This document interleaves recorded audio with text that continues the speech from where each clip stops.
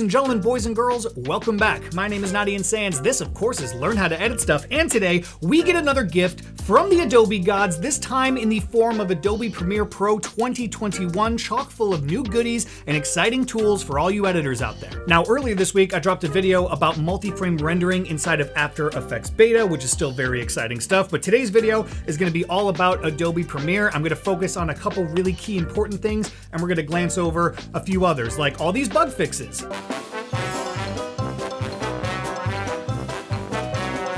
They also made some updates to team projects. They also did some stuff with languages, but today I'm just gonna focus on the ones that are gonna impact you guys the most, because there are a couple big ones. I'm very excited, you're very excited. Have you subscribed to my channel yet? Click on that subscribe button, click on that thumbs up button, drop a comment in the comment section below, because we are getting started right now. All right, guys, Adobe Premiere Pro 2021 is open, and down here on my timeline, I've got a video, but also you might be looking at this video of my dog Goji. Which one should we do first?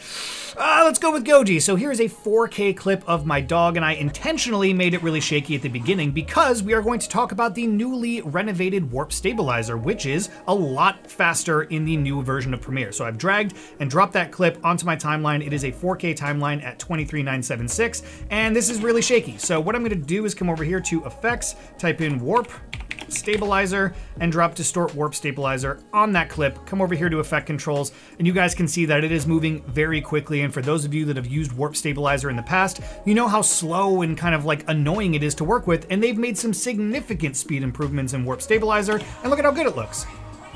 Look at how good it looks for how shaky it was. Let's turn it off. This is how shaky it was, okay, at the beginning. Like, that's garbage. That looks like crap. But with Warp Stabilizer, it actually did a really, really good job of stabilizing that extremely shaky footage. So I don't know if they've done something in the back end to the ones and zeros to make Warp Stabilizer work better, but it certainly does work faster. So that's gonna be a big improvement for those of you out there that are used to stabilizing footage, especially working in a 4K workflow, when you literally have to drag and drop and then sit and wait, and it takes forever. Thank you, Adobe, for making this faster. I don't know if you've made it better as well, but it definitely seems like it's better, and I'm really excited about that. So that is the first big improvement in Adobe Premiere Pro 2021. Now let's get back to the timeline. I know you were curious, so over here on my timeline, I've got this cheeky little video for you. Oh, hey there, didn't expect to see you in this caption example video. Actually I did. We're gonna make some captions. It's gonna be great. Yes, we are gonna make some captions, and it is gonna be great. And for those of you that have ever had to use the old caption workflow in Adobe Premiere, a moment of silence. I'm sorry. I'm really sorry if you've ever had to make captions, because it was genuinely pretty awful, but it's not awful anymore. It's actually really fun to make captions. I was having fun, at least, and I'm gonna show you guys also a little sneak peek at what Adobe has coming up for the caption workflow. I have a pre-release of the speech-to-text workflow inside of Premiere for captions, and it's really, really amazing, so I'm gonna show you guys that. Unfortunately, it is not publicly available, but in this video, you are gonna get a sneak peek, and I'm excited for you when it does come out. But the whole captions workflow is completely changed. We're gonna have some fun. Let's dive into it right now. So I've got this video right here that I want to do captions on, and come right up here to this captions workspace. Click on that, everything changes, and you have a couple different options over here on the left-hand side. This first one, transcribe sequence, is something that we're gonna go over later. That's something that you might not have, because that's the secret thing that I do have, but we're gonna go over it, and you're gonna get really excited about it, but not right now. So the things that you do have: create new caption track and import captions from file. So we're gonna choose create new caption track, and it will give you a couple different options. The format, which you can pick anything from this list, but for this tutorial, we are going to do subtitle, and style. Currently, there is no styling. We are going to make our own style, and you'll be able to select one later. So for right now, click none and click OK, and look at right up here at the top of your timeline. It has created a subtitle track above all of your video tracks as kind of a separate entity, which is really, really nice. And so we're gonna come right up here into the text tab up in the top left-hand corner, and we're gonna click on this plus button that says add new caption segment. And when you click on that, it gives you a layer like you're used to seeing in Adobe Premiere already. This is a layer, right? You're used to using it a certain way. Now this is a layer. You can shorten it, you can lengthen it, and it works exactly like how everything works inside of Premiere, and it's not like a clunky, stupid workflow anymore, which is amazing. So what you're gonna do is input your captions. Oh, hey there, didn't expect to see you. All right, so I'm gonna type in, oh, hey there, didn't expect to see you. And that is our first caption. Now, first and foremost, this text is garbage. So let's go over here and let's change it to something else. I personally have been on a Franklin Gothic kick recently, if you must know. So Franklin Gothic medium, you can do all the formatting options. You can do forced caps, all that stuff right here like you're used to seeing. You can set the zone for your captions with this little grid right here, which is kind of nice. And you have the appearance stuff down here. Fill and shadow are already default on, and you can kind of turn down the drop shadow a little bit. You can turn the angle of the drop shadow down. You can make it farther away from the text. You can make it softer, etc. So kind of do whatever you want to do, make it however you want to make it. And once you're done, you're going to come up to track style where it says none, and we're going to create a style. I'm going to call this simple sub, and then click OK. And now that will make a style that I could call up later when I'm doing my subtitles. So styling looks good. First caption looks good. Let's add another one. Why can't I click on the button? Oh, because Adobe people are smart and they don't let you add a caption over an existing caption. So to make a new caption, click anywhere where there isn't an existing caption already. Now you can click the new caption button. So we put in our text, and now I'm just gonna trim my layers back. There we go. And now say, for example, I wanted to split this into two captions. There is a very convenient button for that, which is right here, split segment, which will split your caption, you guessed it, into two different segments. And say I just want this first one to be everything before actually, and the second one I want to be just actually, just like that. Now it is split it right down the middle, and I can just time this accordingly like I'm used to doing with everything else in Premiere. Video actually. There we go. In this caption example video, actually, and now everything is looking really good. And say I wanted to combine these two back together because I actually preferred one title instead of two. Very simply, I can control click on the two that I want to merge and then just merge the segments together right here. So now let's say I have done all of my captions for my video and I am ready to export it to an SRT file, which is a subrip text file. Subrip templates is the thing that you use as a text document with timecode in it, SRT. So I'm going to export this to an SRT by hitting these three buttons right here, going to export to SRT file, call it something good. Obviously don't call it something good, and hit save. And now, ladies and gentlemen, we can do something very simple. If somebody sends you an SRT file, I'm gonna go ahead and delete this track right here, right-clicking and then delete. We can choose import captions from file, and then we are going to go and grab that file, somethinggood.srt, click open, and then it will ask you a couple questions. What format do you want it in? Again, you can change your format here, subtitles fine. And what style do you want it in? We already made a style, which is great. So I'm gonna choose simple sub, and we're gonna do source timecode, click OK, and now it will layer in those captions that we made with exact timecode on a subtitle track, and everything is looking really, really nice. If we delete the track out of here, you can also drag and drop that SRT file directly onto your timeline, and it will give you the exact same options. We can choose our styling, and then we have our captions, which is amazing. And now the last thing I want to show you with regards to captions is the transcribe sequence setting. Now, again, you guys won't have this. It's going to be available later to you. I'm just special because I have an Adobe Premiere Pillow back there, and that's why I have this. All right, so let's click on transcribe sequence, and I'm gonna choose my audio track from audio 1 because that's where I'm talking on audio 1, and the language as English. As you can see, it will support a bunch of different languages, but English is the one we're gonna use because that's all I know how to speak. And then we're gonna click transcribe. Up here, it is creating the auto transcription. It is transcribing the sequence. It is processing. And then once it's done processing, we should have a transcript that we can turn into captions. And it looks like it is about done. Let's see how it did. Oh, hey there, didn't expect to see you in this caption example video. Actually, I did.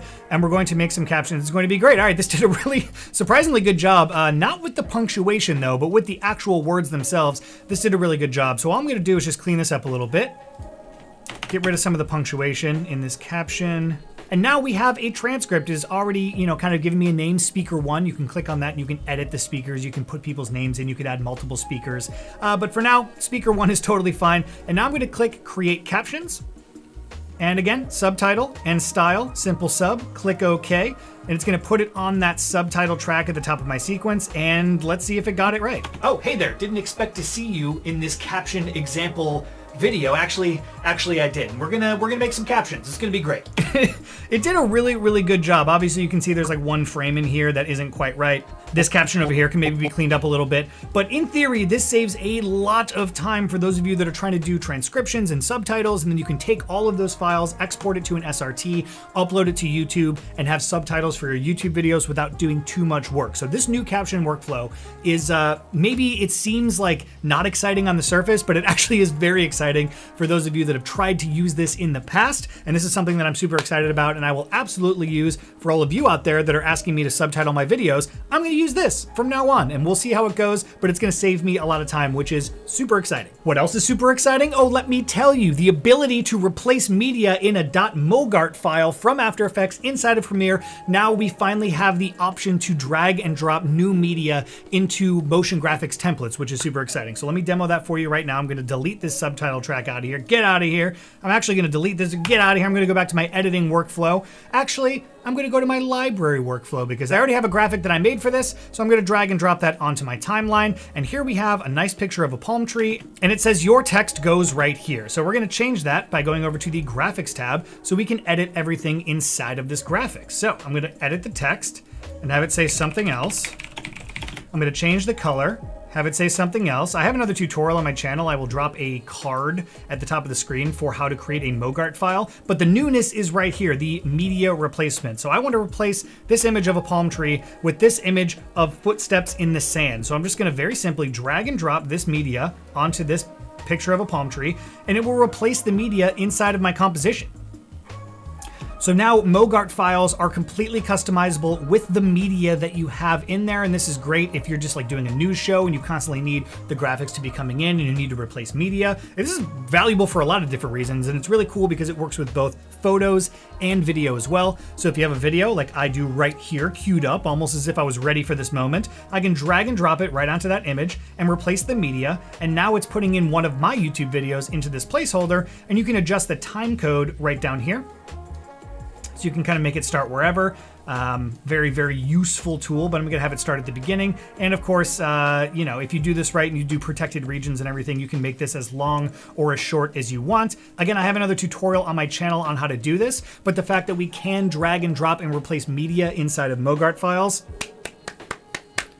so exciting. And then the last major thing that I want to mention is the ability to copy and paste audio effects from your audio track mixer onto other tracks, and the introduction of pre-fader and post-fader options for your audio. That might be kind of confusing to some of you, but I'm going to demo it, so don't worry about it. Let's jump in. Let's go to the audio track mixer, and I'm just going to start dropping a bunch of different effects on here. Now, obviously, I would never do something like this for my own projects, but I'm just going to demo the fact that we can copy and paste these over from one track to another. Now, before, you used to have to like hold down Alt and click and drag, and you could copy over, but that's not, if you have a bunch of stuff on one audio track, that's annoying to have to deal with. Now we can right click and we can come to copy track effects, and then of course we can paste the track effects onto other channels. So that is very, very helpful for those of you that are doing some pretty intense audio mixing. I know not a lot of you do, but that is a nice addition to Adobe Premiere. The other thing is if I right click, you can see pre-fader and post-fader. Now these options are kind of reserved for people who do audio more, but it's still good to understand. Pre-fader is basically using effects that are happening on the track regardless of the fader on the track. Now it's a little bit confusing because you have to use the track volume mixer and not the clip volume mixer. And the best way that I can demo this is with an audio sample and a delay, so you can kind of see the difference between the two. So let's jump in, let's get that set up. Can we go now? So you can hear the delay is picking up the entire phrase, "Can we go now?" Now, pre-fader and post-fader only really deals with audio effects, and it's what's going into those effects before it comes out into the master channel. So pre-fader, no matter where your volume is at on the track side, will allow it to bypass volume and still get the entire effect on the clip. So let's demo that now. I'm gonna make this audio track just a little bit bigger, and I'm gonna switch this over to track keyframes and track volume, which is actually going to control the volume of the track, not the volume of the clip, which you guys are used to doing. So I'm actually gonna put a fade on this entire track, just like so. You would think that only the last part of this phrase would be, you know, running through the delay. But if I right click on here and go to pre-fader, you'll see that nothing will really change from the first time we demoed it. Go now. You can still hear the whole phrase, "Can we go now?" because it's bypassing the fader, which is pre-fader. So this volume actually doesn't matter for the effect. Now, if we switch it over to post-fader, all we'll hear is the delay for the last half of the sentence. Go now.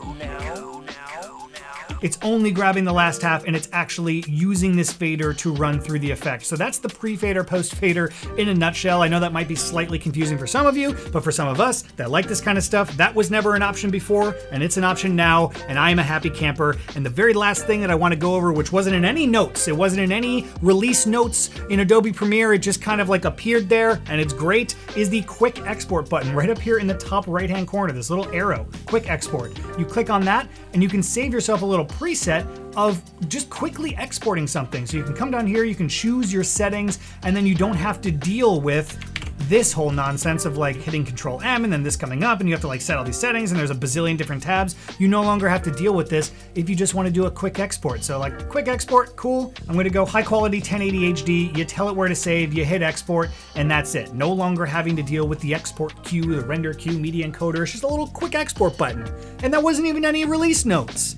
Why? It's so nice and handy up there in the top right corner. Well, that's it for today's video. This probably was a very long video. I'm very excited about all the new features that are in Adobe Premiere 2021. I hope you guys are also excited. If you're excited about anything, drop a comment in the comment section below, smash that like button, smash that subscribe button, and let me know what you are specifically excited about. I'm excited about all of it. You can't use my answer. Come up with your own answer. Well, that's it, guys. That does it for me and for this video today. I really hope that you enjoyed my enthusiasm about the new Adobe Premiere update. There are links in the video description below to all sorts of stuff, including a Linktree link, which will give you access to my social media if you want to follow me, all the tutorial downloads that I've done in previous tutorials, links to support you, links to support me, Epidemic Sound free trial, Envato Elements 70% off. There's a bunch of good stuff down there that I truly care about that I want to give to you guys. So go and explore all that stuff, smash the like button, subscribe button, and I will see you in the next one.